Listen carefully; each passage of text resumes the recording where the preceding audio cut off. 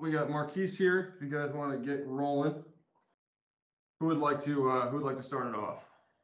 Yeah, Marquice. So let's just start right here. What happened with the punt, the block punt? Where did that go wrong?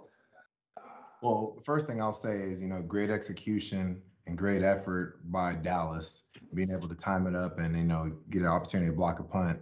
For us, more so, it's just more so cleaning up and, our technique and our footwork and our pad level. That's where it came down to, is more so overall just our technique and fundamentals and just being clean and consistent with that. No matter what time of the game that's happening on, just being detailed with that. But all the credit to Dallas.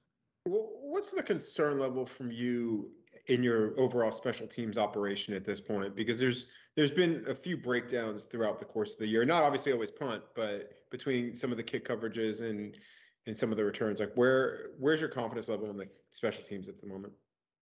I have a lot of confidence in our special teams. Again, Mike, we get better with reps. And, big picture wise, we haven't even finished this half of the season with the new staff, new players, new philosophies, new concepts, new teaching techniques. So I know there's been a couple, like minus plays as if every team in the NFL, but everybody gets paid, just like us getting an opportunity to have some positive plays on special teams as well. So being able to clean that up and being able to, adapt to the roster, adapt to guys that are active, inactive, guys that are playing, and getting the 11 out there and being able to play together and operate at a high level. So we're only going to get better with reps. And again, we're excited that we get the opportunity to play Thursday night. And the last thing for me, if Cordero can't go, is that Avery Williams then at that point? We'll see. We don't know what it's going to shake out like when it comes to the roster. We'll find out more come game time. So whoever's out there as a returner, as a gunner, as, whatever position it is, like we're going to play with the 48 that are healthy and ready to go come Sunday or come Thursday. Thanks.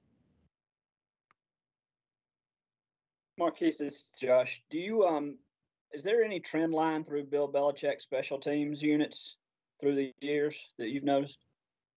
Say that one. Is there any what? Is there any trend line? Is there anything that's a common denominator in all of his special teams units that you notice particularly?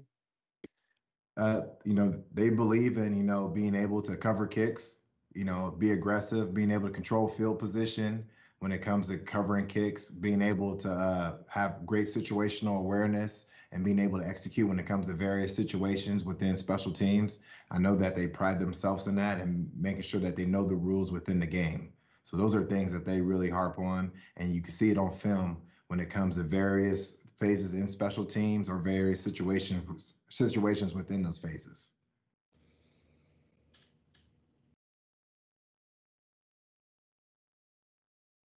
Did I answer your question, Josh?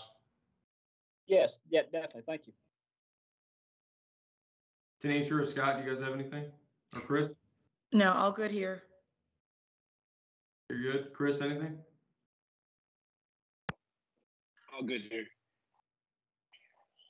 All right, guys. Does anybody else have anything for Coach? All right. Well, thank you, guys. Appreciate the time. Thank you, guys. Thanks, Marquise.